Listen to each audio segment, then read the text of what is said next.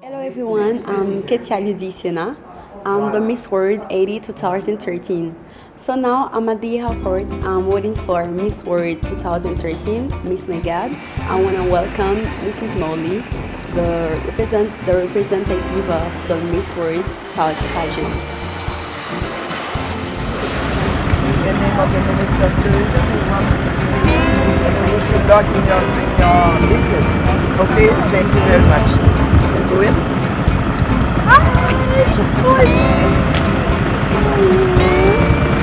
Bonjour. Hello. How are you? You.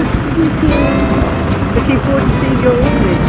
Yes, I'm waiting for you, so you already know you. I told you I would come.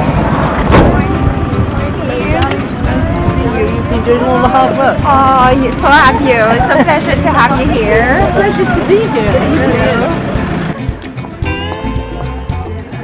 It's with pleasure we're receiving today Megan Young, who is Miss World, and she has special attachments to Haiti with her orphanages in Pestel, and we just want her to have another view of an emerging country. And it's with the utmost pleasure that the Minister of Tourism has put in place this little welcoming for you, and we hope that your stay in Haiti will really be memorable. As you can see, the environment, we are in a little difficult area, and but the kids are here. The kids are very happy, and today I hope that you can see the spirit in the children. But there's kids there, there's a lot of life in there, and once you arrive in there, you really fall in love with the children and with who they are. Let's go there.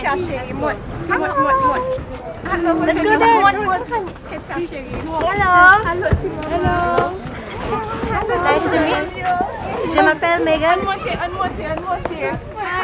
Hello, Megan. Nice to meet you. Nice to meet you. My name is Megan. Je m'appelle Megan. Hello.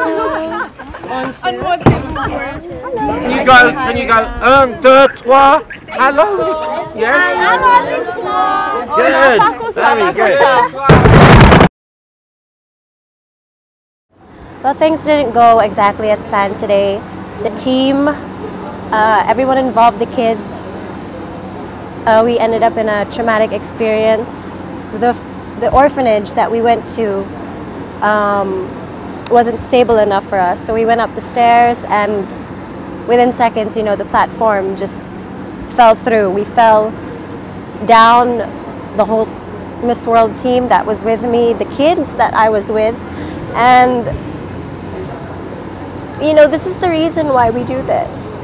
This is the reason why we have Beauty with a Purpose. I mean, it's to help these kids, and it's to make them feel that comfort, that they're loved, and that they're of their importance. And I think this is even more a realization for people. I mean, this is where they live. This is what they go through every day. And imagine if we hadn't been there, to help them, or to realize the state of their home, that it wasn't that safe.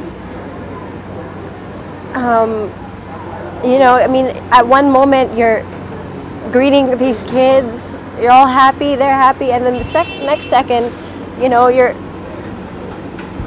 you're falling down. I mean, you don't even know what to do. You're all in shock. And I think it's more of a reason for us to reach out and to help them in what they need. I mean, it's not just here in Haiti. It's all over the world. I mean, whether it be in the Philippines or any other place, these kids need attention and they need that help. I think the one in most critical condition now is Mrs. Morley.